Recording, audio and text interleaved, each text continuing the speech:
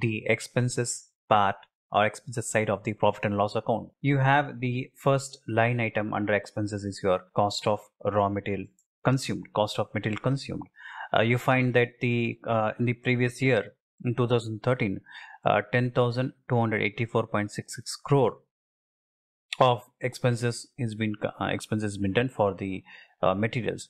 Then for the 2014 they have 11,159.81 crore. Then you have one more expenses given here: purchase of stock in trade, change in inventory, employee benefit expenses, finance cost, depreciation and amortization expenses. Then you have other expenses. So you find that out of these expenses, you find that the material that is consumed is very high, right? So find the expenses is very high compared to the other expenses, right?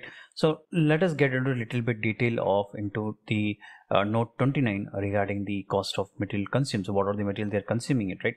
So directly we get into the notes of account number. So you have the 28, right? So 29. So 29 is the notes, right? So this is your raw material consumed. So here it gives you the 8,288.21 in previous year and 8,912.81, and they have also given the packing materials consumed is 2,247.63 in 2014 and 1,996.45 in previous year, right? So again they have given the breakup of the what are the raw material they are consuming. So let us get into the refer note 149. So we go to 149 to 1 right now. This is the note 141. So note 41, right? So note 41, raw materials consumed. So what are the raw materials they are consuming?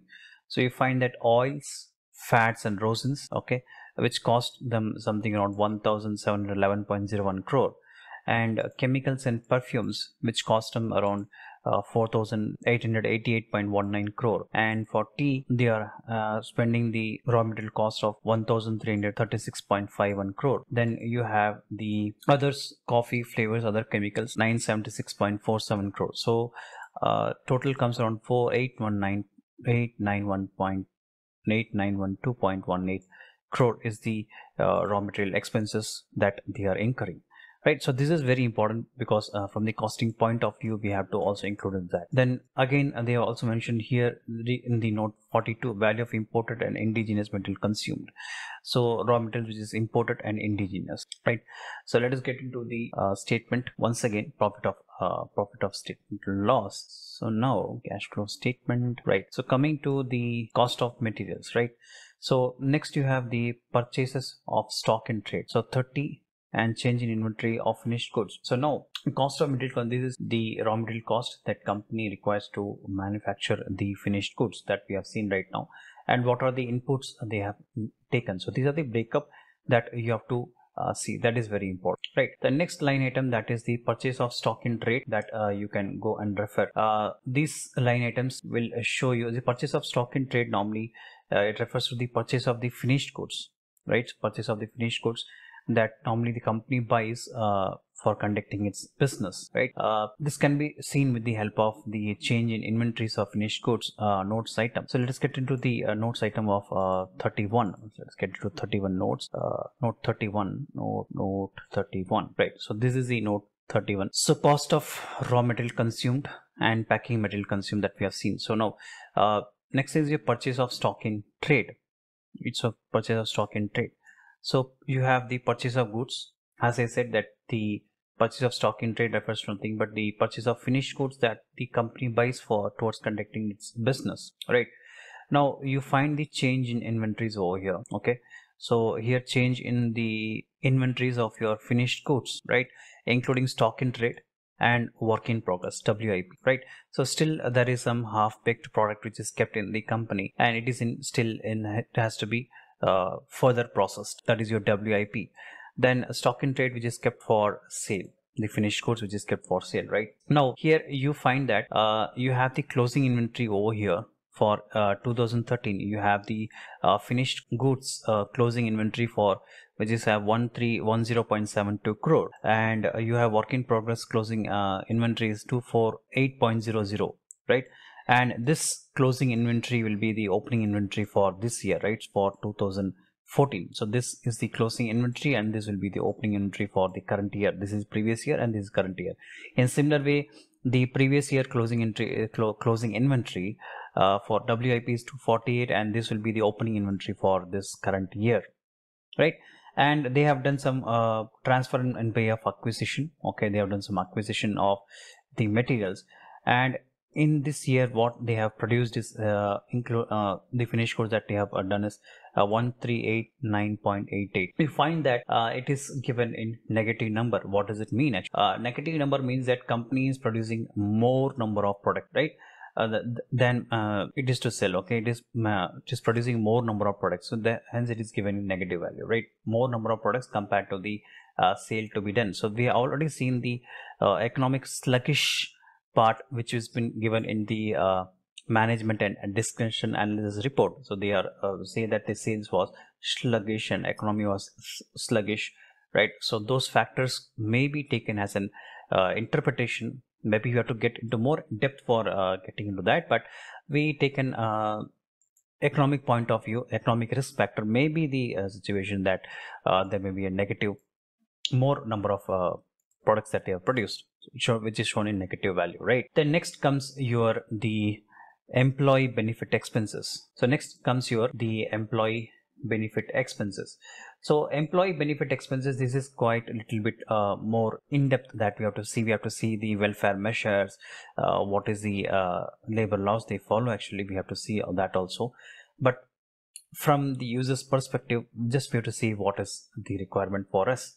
So expenses that company incurring is regarding the salaries they pay, right?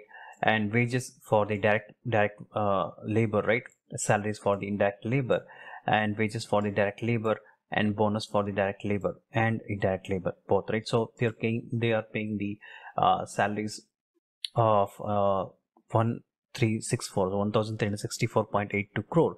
Then the contribution to provident fund, other funds, so these are the benefit plans, 90.06 that the companies are spending. Then gratuity for 14.22 crore.